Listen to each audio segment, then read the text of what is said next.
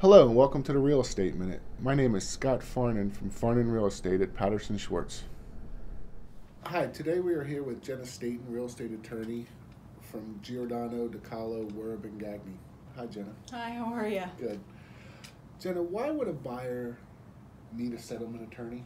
So, by law, a buyer is required to have a Delaware barred attorney conduct settlement. By statute, all attorneys in Delaware are notaries, so that makes sure that all the mortgage documents and all the deed documents get notarized correctly as well. I also think that having an attorney explain your legal documents benefits the buyer. Good. What does the attorney do or handle for the buyer? So my job is to kind of, review all contract items, the agreement of sale, the addendums, disclosures, make sure that the buyer takes clean title to the property, meaning there's no mortgages or judgments on the property when the buyer, purchases it. And then finally, I make sure that the deed is recorded correctly and that surveys are ordered. Okay. On average, how long does a closing take? Typically, a closing that's financed with a mortgage takes about 45 minutes to an hour. A cash transaction will take about 15 minutes. Okay. All right. Thank you for your time.